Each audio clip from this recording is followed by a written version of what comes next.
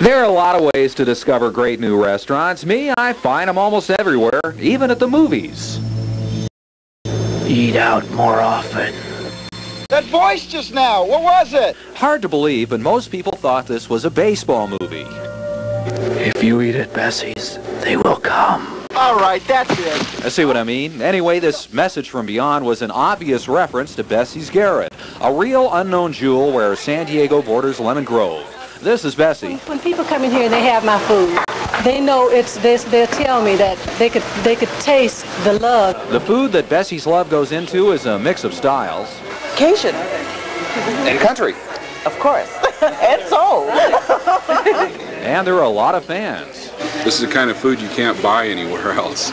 Oh, I love coming here. It's like you would cook in your own kitchen. Oh, the gumbo. The gumbo is beyond compare. And the name of the restaurant is almost beyond comprehension. We'll have people just come in, stick their head in the door and go, "What's a garret?" A garret is a front porch in Louisiana, a comfortable place to spend an afternoon. A couple of lemonades, sitting on the swing, that kind of thing. This is a family-run place. Bessie's son is Robert. Tanisha Johnson, she's my wife. That's Grandma Morgan there. Oh, I'm the cashier. I have the money. Bessie's husband is Charles. In Louisiana, that's how you select your wives. How?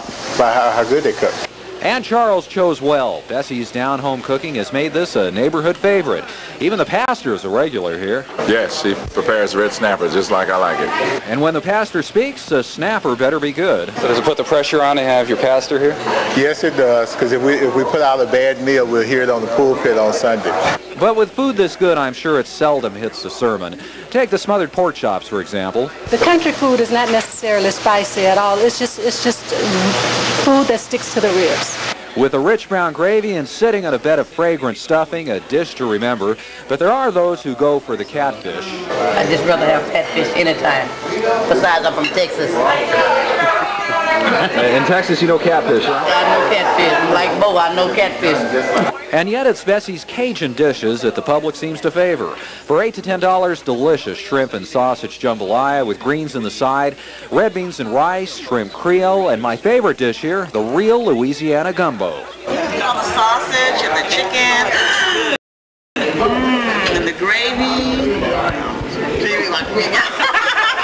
If you order the large bowl of gumbo, it includes crab in the shell, and it takes some work getting out. How do you crack them in Louisiana? Between your teeth. Or use your hands if you must. Any way you do it, it's a dish to remember. Now, in spite of the big portions, don't forget the pie. Sometimes we split it, sometimes I take some home, and sometimes I just can't resist it. That's just the effect Bessie's Garite seems to have on people. A little-known restaurant with a recipe for success. A teaspoon of love and just a dash of cayenne. For News 8, I'm the Unknown Eater. The shell, and it takes some work getting out. How do you crack them in Louisiana? Between your teeth. Or use your hands if you must. Any way you do it, it's a dish to remember.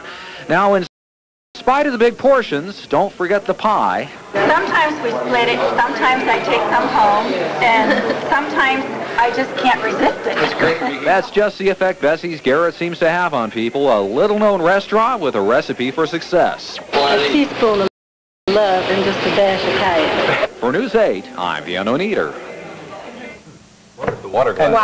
Wow. Wow. Did he like it? Now, Ted, did you say that's sweet potato pie? You recognize that kind of pie? Yes, Okay. absolutely. And Cisco Meeple gave it 2 thumbs up. Maybe. Talk about recommendations. Whoa! I got full just watching it. But did he like it? Yeah, I think he did. He likes that kind of stuff.